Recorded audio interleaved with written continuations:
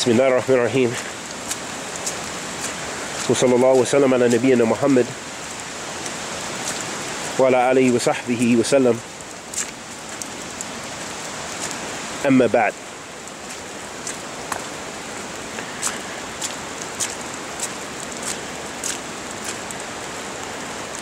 Allah subhanahu wa ta'ala has created everything. Allah subhanahu wa ta'ala has called us to worship Him and Him alone.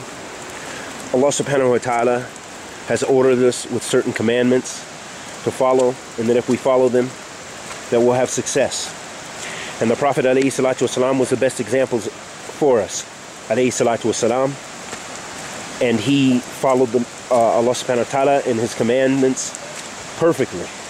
And His sunnah is there for us as an example, alayhi salatu wasalam.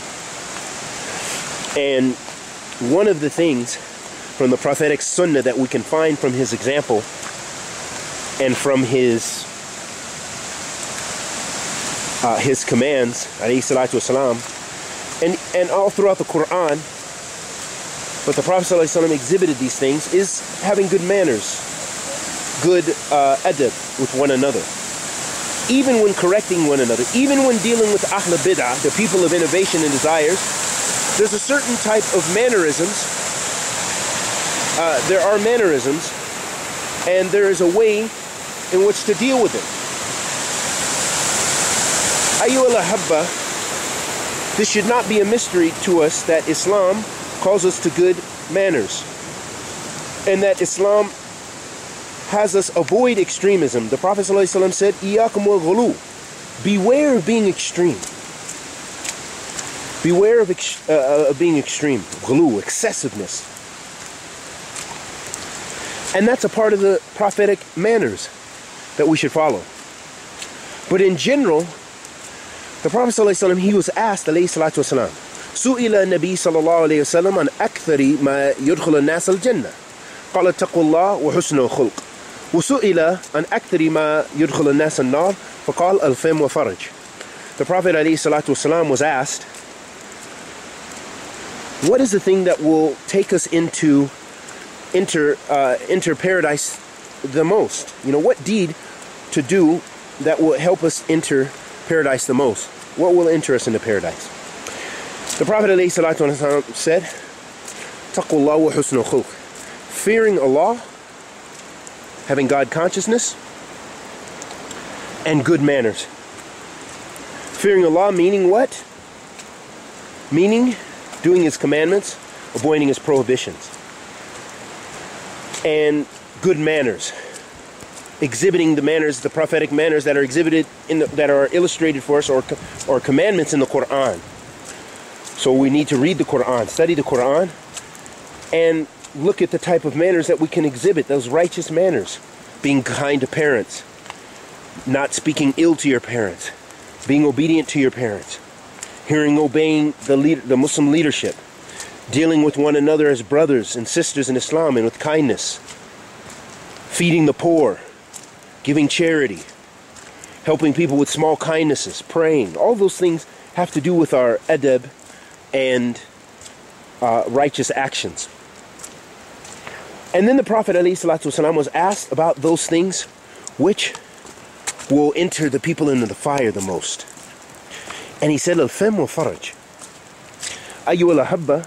The Prophet ﷺ was asked, what will enter you the fire the most? He said, the mouth and the private parts. Why the mouth and the private parts? Because your mouth, from your tongue, how many sins flow from our tongue? From ill speech. From speaking ill about one another, from lying and cheating, backbiting, slandering one another. That comes from the tongue. And cursing one another. And speaking about each other without knowledge, and issues without knowledge. That's also from the tongue.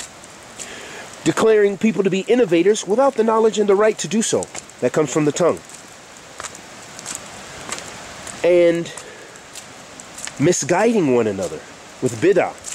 That also comes from the tongue and actions. And then the second part was the faraj. The Prophet ﷺ told us that also from the faraj, from your private parts, stems sinfulness.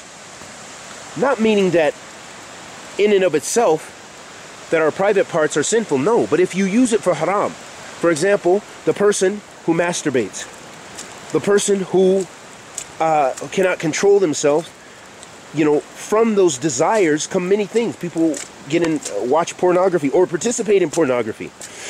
They commit adultery and fornication. All of that comes from not controlling the private parts and using them in the way that Allah subhanahu wa ta'ala has legislated. Meaning that Allah knows our desires. Allah created our desires and gave us those desires. But He wants us to use them in the marital bond with the opposite sex in righteousness. Meaning the male Muslim can marry the female Muslimah. And a Jewish or Christian woman that is chaste. That's lawful for the male Muslim. And the female Muslimah, she can marry a male Muslim. That's it. She's restricted to that. And those are the commandments of Allah subhanahu wa ta'ala. That is the law, putting it in lawful perspective. Letting us know that if we choose to use our private parts in an unlawful way, then we will get sin. And may Allah give us guidance and guide the ummah away from those sins which Allah hates.